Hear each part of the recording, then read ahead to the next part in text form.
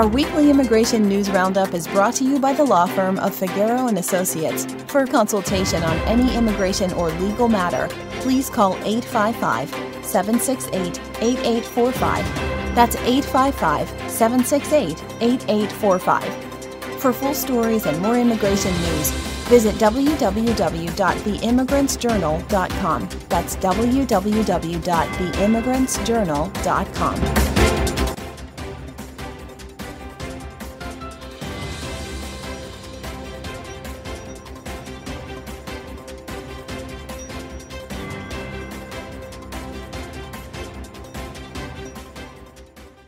Hello, my name is Ashley Dawkins, legal assistant at the law firm of Figueroa and Associates, and your presenter with this week's immigration news. We begin with New York, where New York City Council passes landmark Bill of Rights for immigrant workers.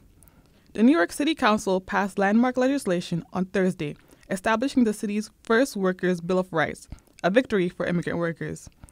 The bill, which was first introduced by Brooklyn Council member Shahana Hanif in May, would require multiple city departments as well as community and labor organizations to create a Workers' Bill of Rights that would detail the rights and protection workers are guaranteed under federal, state, and local laws regardless of their immigration status. New York City Mayor Eric Adams says, "Everything is on the table in migrant crisis." As migrants continue to pour into New York City at a rapid rate, Mayor Eric Adams says everything is on the table to mitigate the crisis.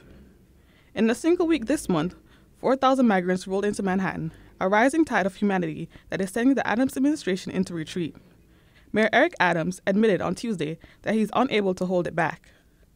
"When it comes down to the migrant asylum seekers, I cannot elevate enough the point that everything is on the table," Adams said. For months, the administration has struggled to find emergency housing and the money to pay for it. More recently, the city has imposed 30 and 60-day limits. The mayor is determined to avoid migrant tent cities on the streets and in public parks as seen in other cities. "No child and no family will sleep on the streets," he said. "That is my number one goal, preventing that from happening. I see what is happening in other cities. Sleeping in precincts, sleeping on streets, tents all over the cities. I don't want that to turn into our city." Meanwhile, mayors meet with senior White House officials over migrant influx Thursday. The mayors of Denver and Chicago met with senior White House officials on Thursday to discuss the influx of migrants' arrivals in their cities, according to a White House spokesperson. Over the last year, the White House has come under increasing criticism from local officials across the country over the growing number of migrants at the U.S.-Mexico border, which has stressed relationships with democratic states. Tom Perez, the White House Intergovernmental Affairs Director, has been in close touch with mayors in recent months who are concerned over the growing number of migrant arrivals in their cities and the strain it's placed on limited resources. The mayors met with Perez and White House Chief of Staff Jeff Zients while at the White House Thursday, according to a source familiar with the meeting New York City Mayor Eric Adams was invited to but never attended. The mayor is returning to New York City to address a matter. These meetings will be rescheduled as soon as possible, a spokesperson for the mayor told CNN. Adams headed back to New York upon learning of the FBI raid of the home of his top fundraiser, Brianna Suggs. U.S. to offer economic benefits for countries hosting migrants, shore up supply chains. The United States on Friday, November 3rd, announced new development financing for countries hosting migrants in the Western Hemisphere as part of an effort to curb migrant arrivals in the U.S.-Mexico border and expand economic cooperation in the region, senior U.S. officials told Reuters. President Joe Biden convened leaders from Latin America and the Caribbean at the White House to discuss economic issues and migration to the American Partnership for Economic Prosperity Leaders Summit. The summit follows a similarly themed meeting of Western Hemisphere leaders in Los Angeles last year, part of a broader push aimed at strengthening regional economic ties and reducing China's influence in the region. The White House said leaders from Barbados, Canada, Chile, Colombia, Costa Rica, the Dominican Republic, Ecuador, Peru, and Uruguay attended Friday's gathering, as well as representatives from Mexico and Panama.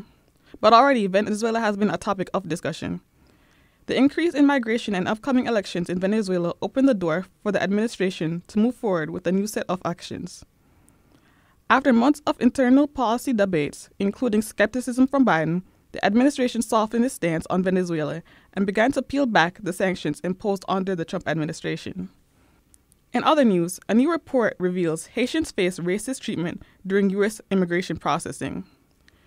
Research shows systematic flaws with systems of humanitarian parole and employment authorization documents a legacy of racist immigration practices towards Haitian refugees. Haitian Women for Haitian Refugees, in partnership with Take Root Justice, will release results from interviews conducted with Haitians and their legal advocates. The interviews revealed the Haitian refugees, asylum seekers, and migrants have been granted humanitarian parole periods that were effectively meaningless because they provided insufficient time to apply for employment authorization, leaving Haitians in the agonizing position of being unable to provide for themselves and their families as they navigate their immigration cases. And finally, Biden-Harris administration executive order directs DHS to lead the responsible development of artificial intelligence. On October 30th, 2023, President Biden issued a landmark executive order to promote the safe, secure, and trustworthy development and use of artificial intelligence. The Biden-Harris administration places the highest urgency on governing the development and use of AI safely and responsibly, and is therefore advancing a coordinated federal government-wide approach to do so. The Department of Homeland Security will play a critical part in ensuring that AI use is safe and secure nationwide. DHS's own use of AI will be achieved responsibly while advancing equity and appropriately safeguarding privacy, civil rights, and civil liberties. Thank you.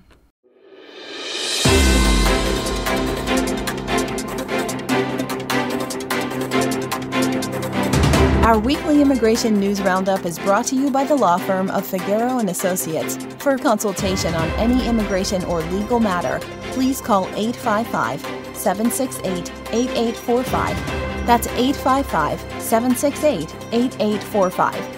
For full stories and more immigration news, visit www.theimmigrantsjournal.com. That's www.theimmigrantsjournal.com.